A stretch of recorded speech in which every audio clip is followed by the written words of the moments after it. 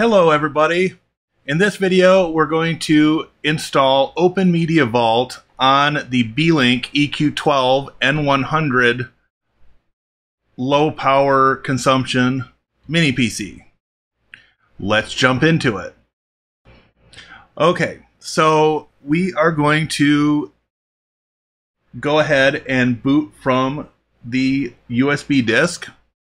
And here on my Ventoy disk, I do have OpenMediaVault 6.5. That is the latest version with an ISO image available. The current version is 6.9, but they don't release an ISO image for every version of OpenMediaVault. So we'll go ahead and select that. Boot in normal mode. And we've got two options here, install and advanced options. We're going to say install.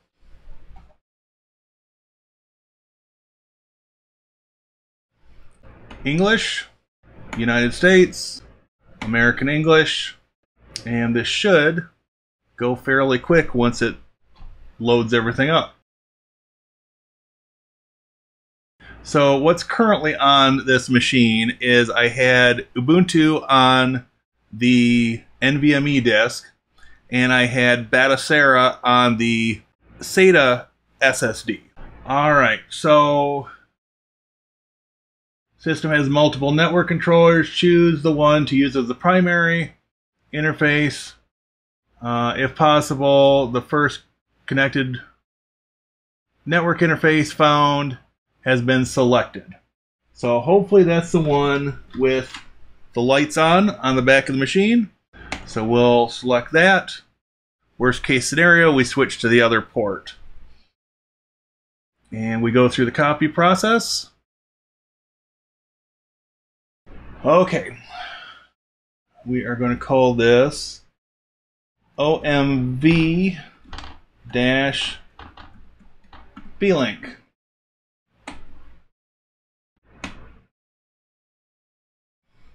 Root password.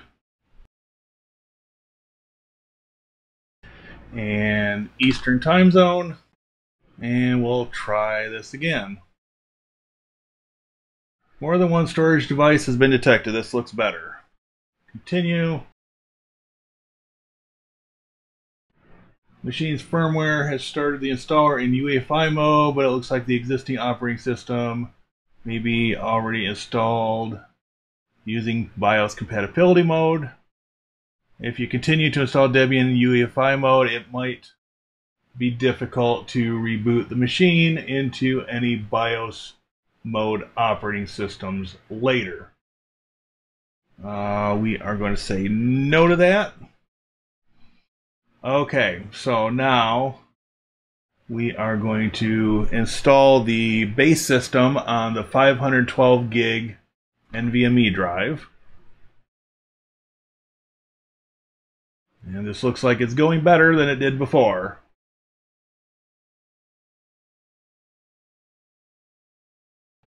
Okay, here we go. United States, Debian.org, no proxy. And it should pull down a few more updates. Get apt configured. Installing the Grub bootloader. Installation complete. Continue. And in a moment here, we will be pulling out the USB stick and hopefully getting to a command prompt. Alrighty. And it looks like we've got a booted system. So now I'm going to grab the IP address and I'll switch the browser and we will see about doing initial configuration and getting some updates run. Alright, here we are on the login screen, and you log in with admin and OpenMediaVault is the default password.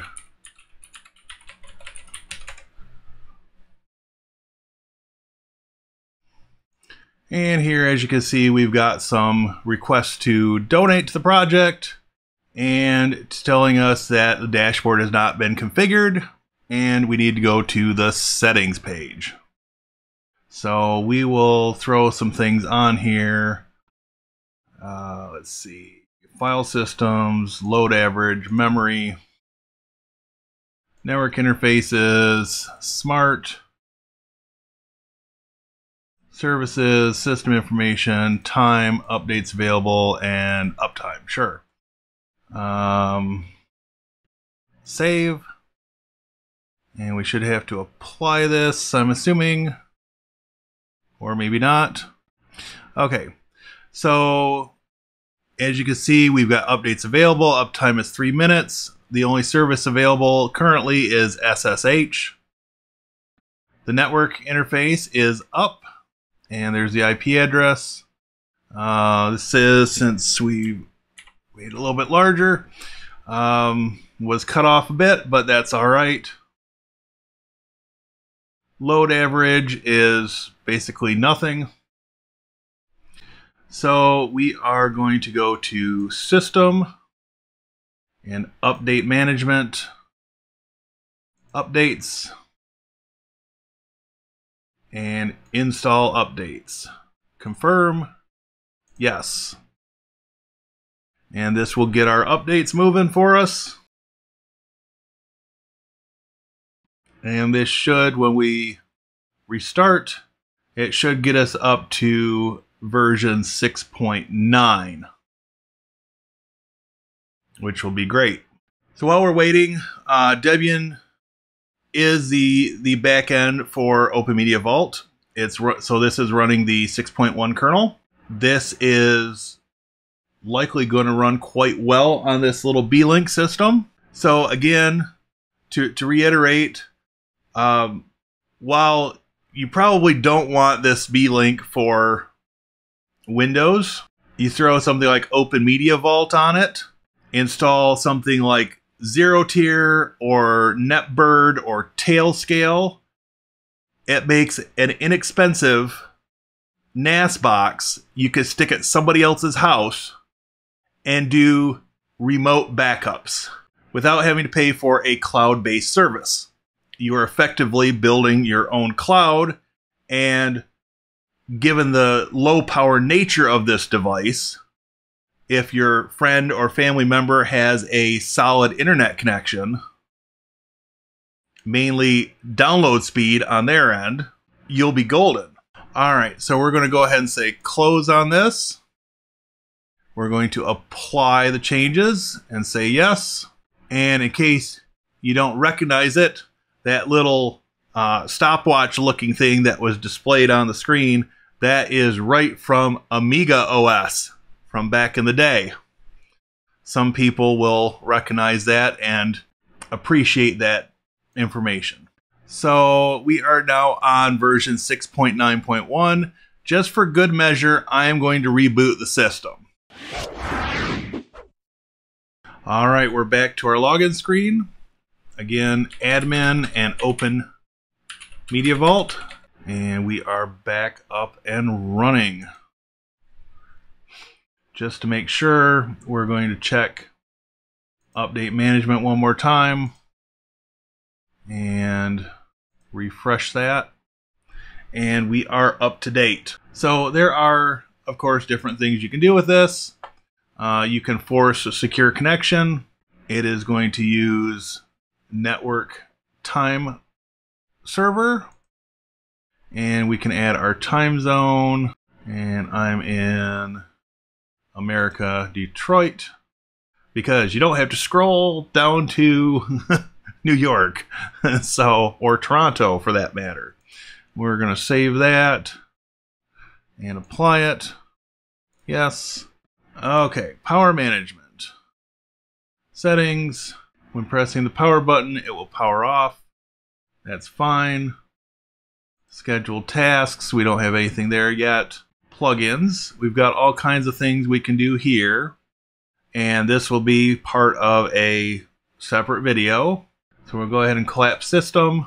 So services. These are the main 4 that we can configure. Of course, we can add users and groups as well. And there are some diagnostic things on here too. System information, OMV Beelink, processors Intel N100 on a 6.1 kernel. Uptime is 3 minutes, and the time and date are correct. If we look at performance statistics, we can look at CPU. It doesn't appear that we've got anything yet. Here we go. We're not even hitting 40% on CPU usage, disk usage. It's all good. There are different options here.